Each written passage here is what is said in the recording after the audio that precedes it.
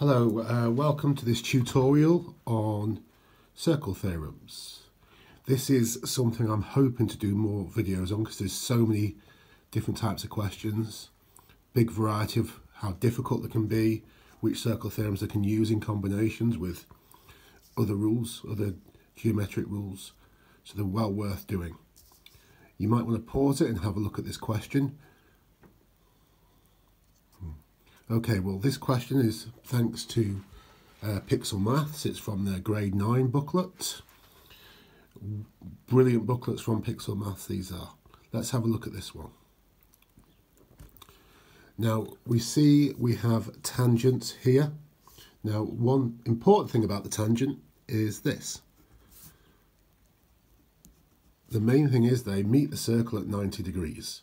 So you want to be putting those there. So you know that's a right angle. So this is 86, 90, 90.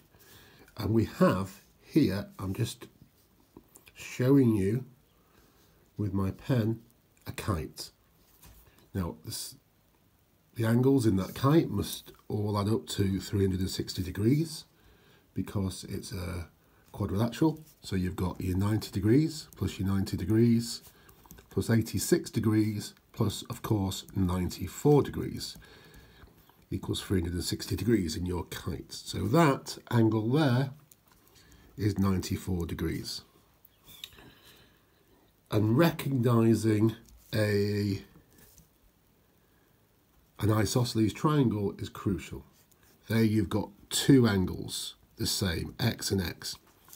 Because you often find triangles where they use the radius. Now, the radii there are the same, of course. So this is an isosceles triangle. So x, you've got 94 degrees, add x equals 180 degrees. 2x will equal 86, and x, therefore, is 43 degrees. Just a really crucial point. The diagram is not drawn accurately. It'd be very easy to be thrown off by the look of it, because that doesn't really look like 43 degrees. Do not be put off by diagrams in this question. Let's look at one more question, which has a few more parts to it. So here we go. We've got a circle with a big quadrilateral in, and then we've got something here which we're going to use. Looks a little bit like an off-center delta. So work out the value of x. So hopefully you'll see this relationship here. The angle at the center is twice the angle subtended at the circumference.